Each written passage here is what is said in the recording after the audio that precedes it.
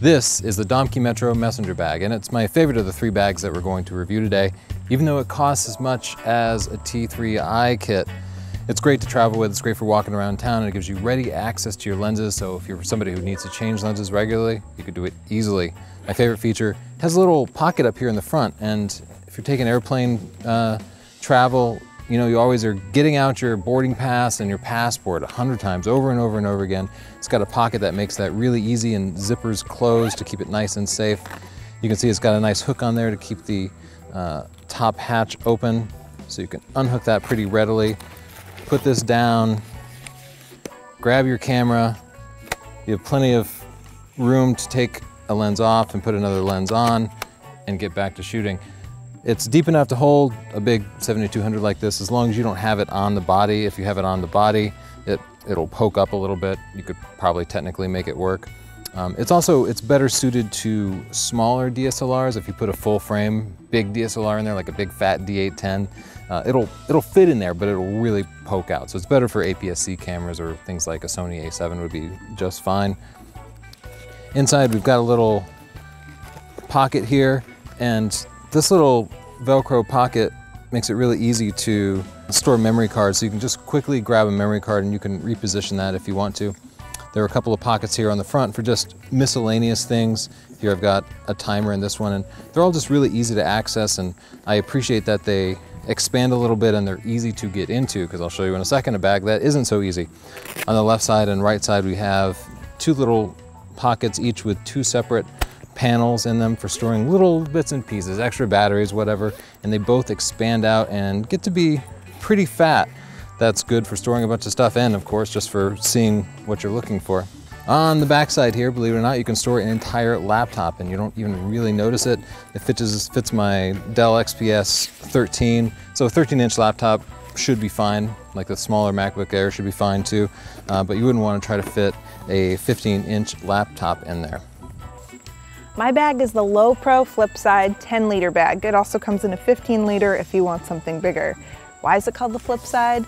Well, you can take it off and you can spin it around your waist. You have a waist strap here, and then you can zip it open and access everything you need. Another thing I like about the flap being on the back is that if you're walking around a city, no one can just open up the back of your bag without you knowing and take any of your stuff. It's a sporty bag, so it comes with a pouch here. You can purchase one of those water bags with a tube, and if you're hiking with it, you can drink your water. I have water in it now. It also has space for a tripod, and if it starts to rain, there's this little sack that comes out the bottom, and you can cover up your whole backpack just to make sure it's extra waterproof or sandproof or dustproof, whatever you need. Overall, I really like the bag. It's sporty, it's a bit inconspicuous. I'd say the cons of the bag are that, well, I haven't really broken it in yet, but so far the straps can be a little bit uncomfortable. It's also small. Like I said, it's the 10-liter version, not the 15-liter version. I went for a hike to Machu Picchu, and I couldn't really fit any snacks or anything other than just a couple lenses and my camera. The other downside to it being the smaller model is that your lenses have to be laying down. Otherwise, if you try to stand them up in the bag, they'll be digging into your back. The same thing with a large camera body. So the smaller version, I'd recommend it for people using a mirrorless camera or a smaller DSLR, people that just want something small, light, on the go, and don't need to bring a ton of gear. Overall, I like it.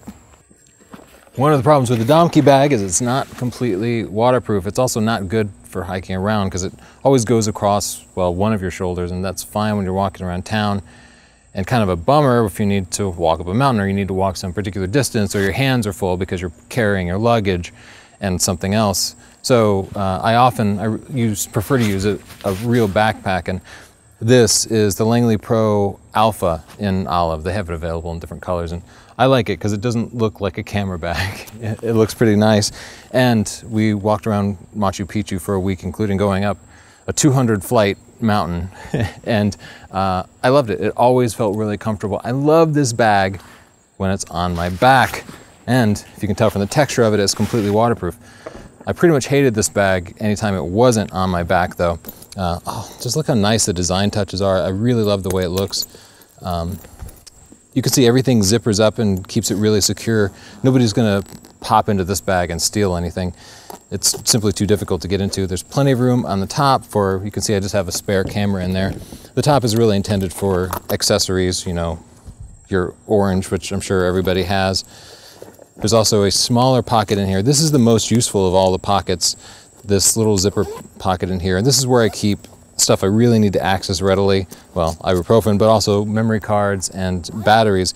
And of all the pockets, this is the only one that's really easy to get into, this in the top section here. These sides open up to provide you even more room. In the back here, there's a slot for a laptop or some other paperwork. But one of the problems with this is that you can see it goes down really deep, all the way to my elbow.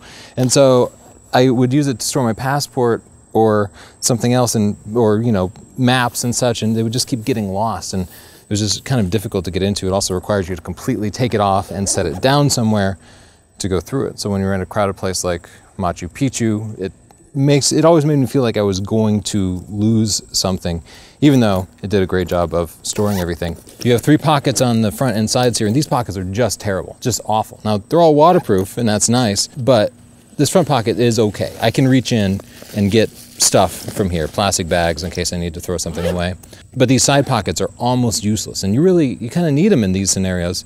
So I have some memory cards in there, but I just can't get to them. So you end up, all you can do is like reach in and pull every single item, I keep dropping them, every single item out and set them somewhere until you find that one specific thing you're looking for. And as you're putting your hand in there, it scratches your hand up, the zippers here.